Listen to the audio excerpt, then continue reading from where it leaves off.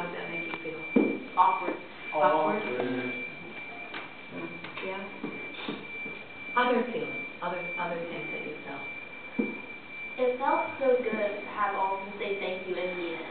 I mean, everyone was just so grateful. I didn't get one. You didn't get a thank you? The lady knocked on the glass outside. Yeah. Actually made an effort to thank you. Well, I mean, nobody from my table actually. Nobody from your table? Oh, I tried to get away. Like, you guys are so great. Yeah. I got that one. Let's do the stuff and just walk out. I got nothing. You got, well, kind of ironic. You can't socialize?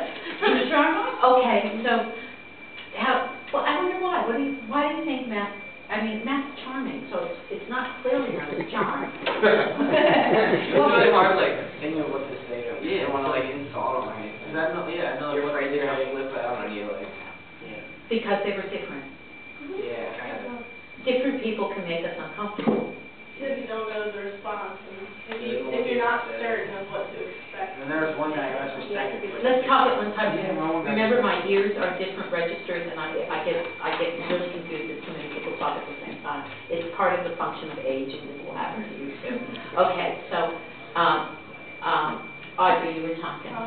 It's uncomfortable when you don't know what to expect because anything could happen, and you don't know if it's going to be good or if it's going to be bad, so you're kind of just like reserved. Yeah. How about you, Matt? What were you going to say?